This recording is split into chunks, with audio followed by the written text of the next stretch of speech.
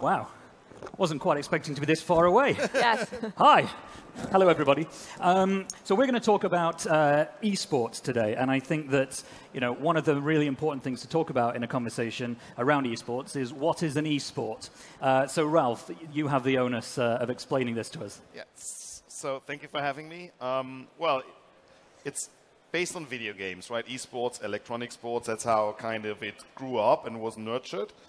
It's basically games which you can play against each other. So comparing to traditional sports, it's more a football or a tennis rather than running against time where you try to run for a record. So high score games are typically not seen as esports. And then it can be any type of game in a fantasy world. It can be a sports simulation, a racing game, anything where there's after all a winner in a competition. And but the key here is that it's professional. There is money to be won. There are arenas and stadiums being filled with people who, instead of sitting around an arena watching people playing football, they're watching people playing video games, right? That's the key.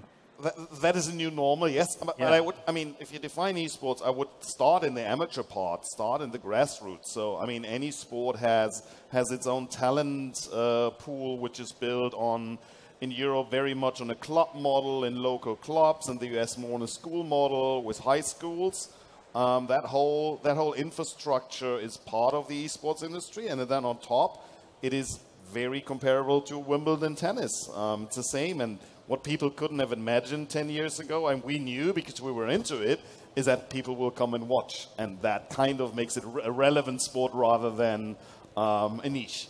Well, any sports, there may be physical or mental exertion. There's acquisitions of skills, and then it ends with the competition. So I think esports would definitely qualify. Yeah.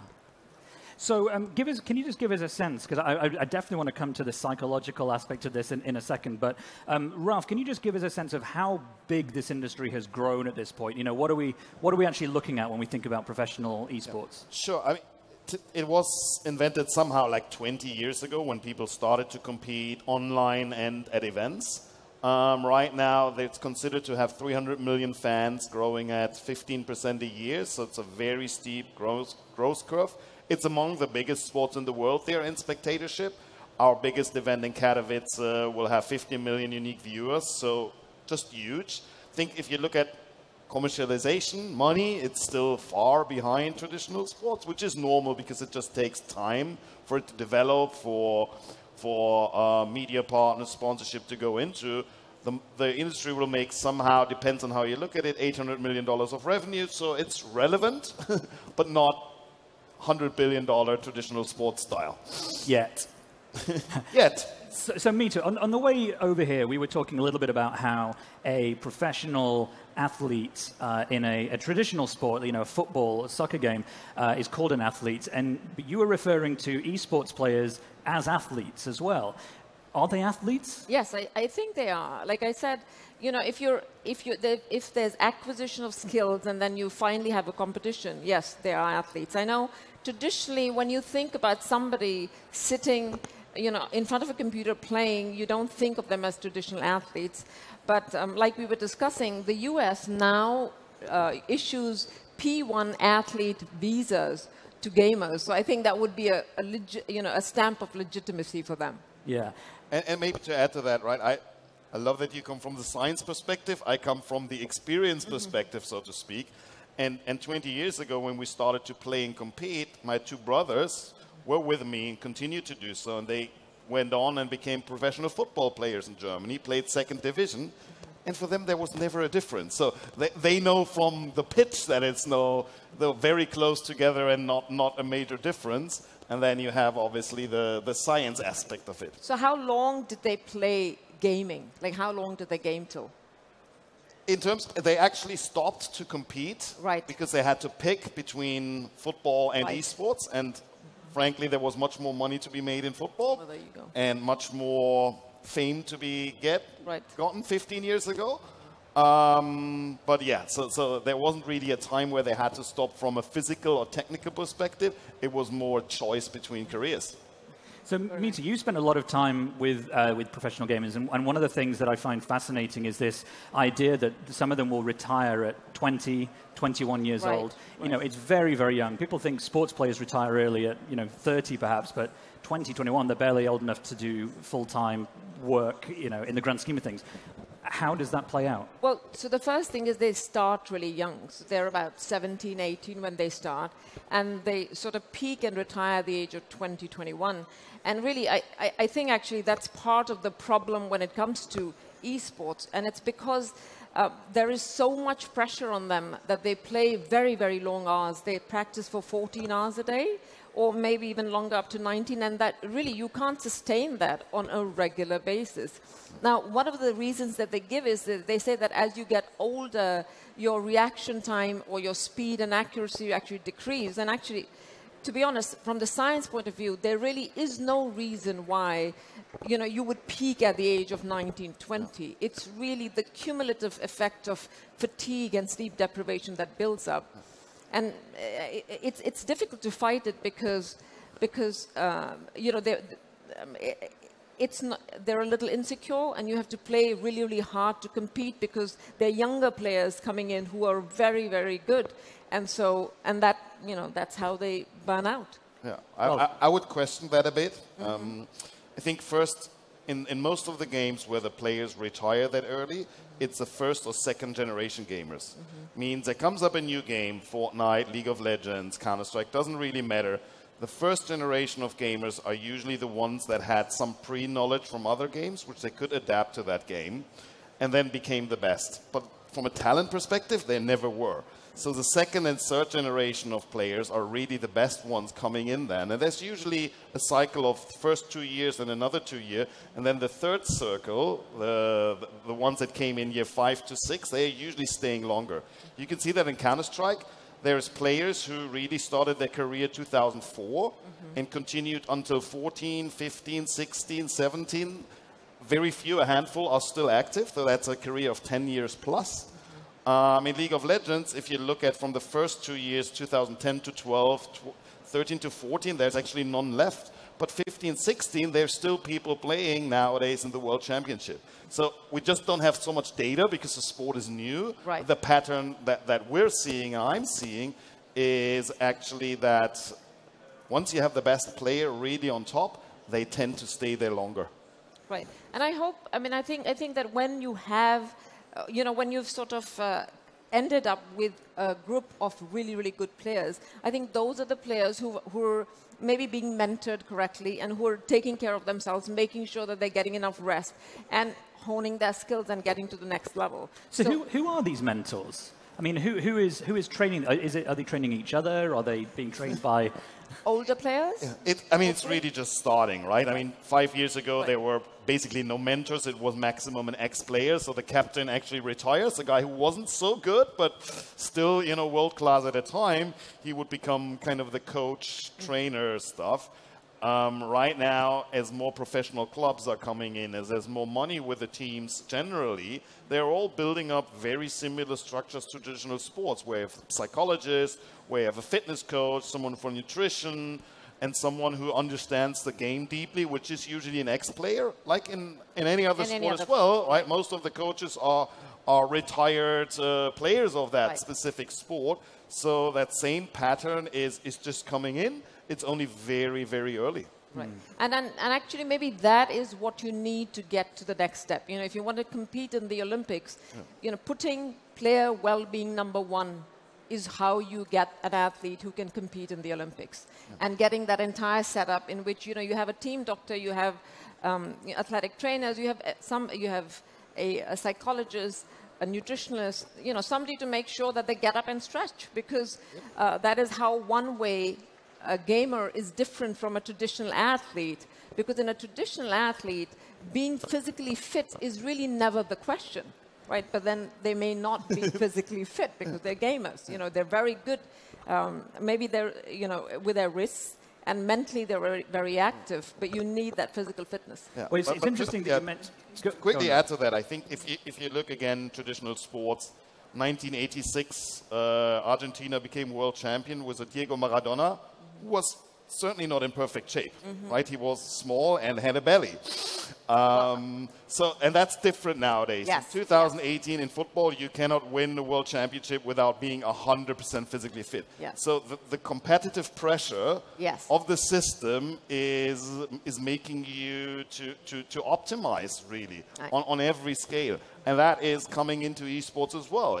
10 years ago, no one would worry about physical fitness for a player. Now these teams know from science that this will be the last 5% difference. Yes. That this will make you more mentally fit in the last minute of the most important match of your life. Right. And to prepare for that is part of being more professional. Well, you mentioned Olympics, which is handy because it's the next thing on my my question list here. I mean, there is talk of the 2020 Olympics including eSports for the first time. I mean, how likely is that to happen? You know, what's that going to even look like? Yeah, so there's a few pieces to that. So first, earlier this year in Pyeongchang, we did a demonstration tournament, which wasn't part of the Olympics, but was in the vicinity of it. Then there was in June this year a big conference actually in Lausanne, where the IOC and the esports industry had 2 days to discuss about this topic. The recent, let's say, messaging was it's not going to be an official Olympic sport soon. In 2020, certainly something around it will happen. The Asian Games this year had it as an official sport. So it's kind of, happening, but it's happening gradually and step by step. And the largest question really been discussed is the how.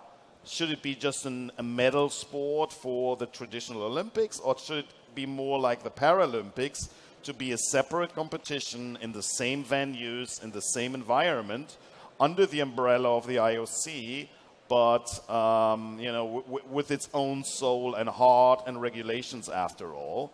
That is kind of the status quo. I mean, mentioning regulation actually is very interesting because, again, Meeta and I on the way over here, we're talking a little bit about whether esports should be regulated. And what's great fun for me as a moderator is that I know you two disagree on this topic. Yes. So, Meeta, should they be regulated? I totally think so. I think so because I think if it was regulated and also if there was like a players association which put player well-being number one, that would take care of players. And I'll give you an example. Like, for example, I want to say in 2001 in the NFL, there was a player, Corey Stringer, who died out because of heat stroke after a practice. And then, because of that, the Players Association and the league set up these rules of how often you can practice, how long the practice should be. So, and we may be talking about different kinds of regulations, but I think that what the regulation does is it helps esports build standardized practice parameters for these players, which protects the players' well-being. And also it gives you a cheat sheet to be able to say that this player is fit to play. Right? I mean, when we were talking about in 1986, you didn't have to be fit, but you could also use amphetamines, you could use steroids, you could use anything because anything went, and all of those, the stimulants and the drugs could mask the effects of not getting enough sleep or not, being well prepared. And I know that right now, because you're not regulated, there is so much pressure on the players, and so they're likely to use stimulants or but is that actually happening? I think so, yes. Well, it depends on what we're talking about. Right. So regulation for me is not a player association. A player association is common sense. Yes. So I totally think, and after all, it's about the players. Everyone else is just flying around it, but the players need to be protected and they should have a body to do that. Fully agreed. I think in terms of all the other risks, betting, doping, all that stuff, absolutely you need to take care of it. We're actually doing doping tests at our event, very specifically. Just out of a very simple commercial reason, we cannot fall into the same trap as cycling. Yep. So, again, common sense is telling you should do it. I have to just pull you out on that one. So, what are people being tested for? Like, what do people in this... We're using the same... We're actually not doing blood tests. We're doing salvia tests. And it's specifically the number one let's say, potential drug is actually amphetamines, things that are very typical for students to improve their learning skills. So it's around focusing your mental capacity. That is specifically what we're looking for. It's less testosterone or other things, but we do specific doping tests about that, very similar to traditional sports. We work with the different bodies like NADA and WADA a little bit to understand how they're doing it. We're actually not using them directly, but we're using the same methodology to make sure that the sport is clean. And same goes, we founded an independent body called eSIG, eSports Integrity Coalition, to make sure that match fixing and all that stuff, someone independent is looking after. It's run by a guy called Ian Smith, who comes out of cricket, which had a big problem actually with this stuff. So all of these things, I think, are total no-brainers and need to be done because they are ultimately protecting players and the sport.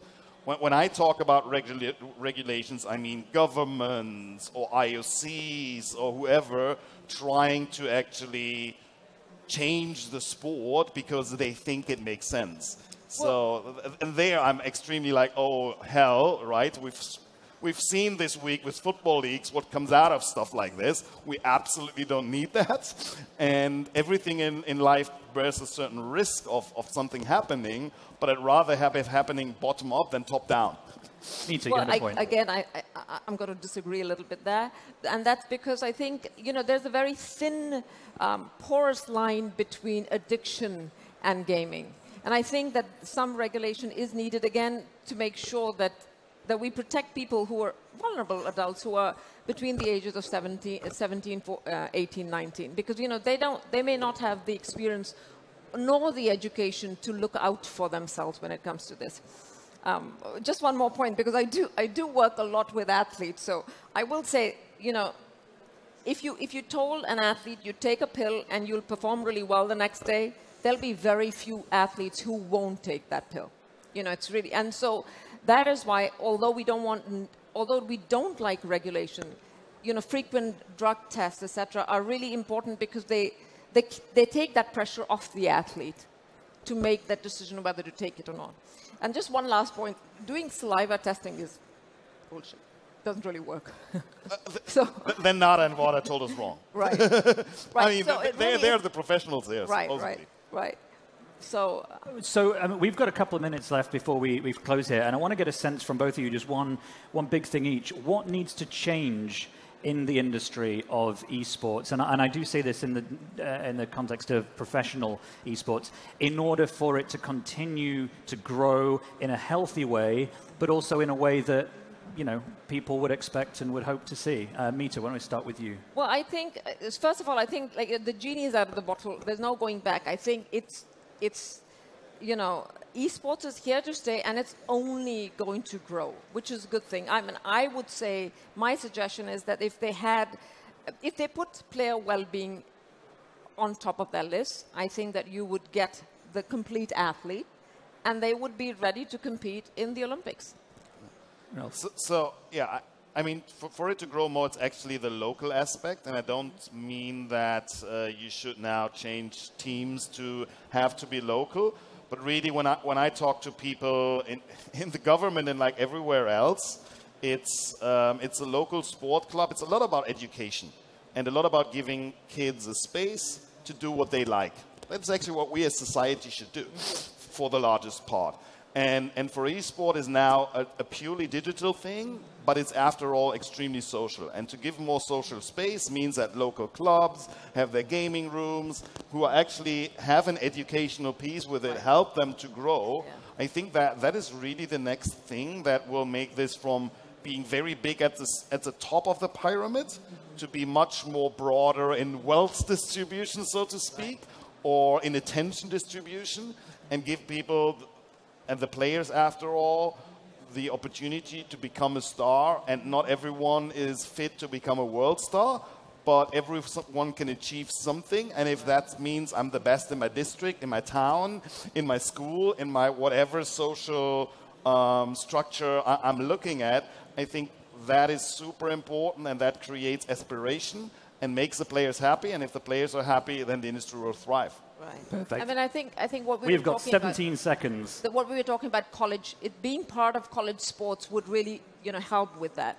If they were, because then it would be a nice, safe environment to be able to play and compete.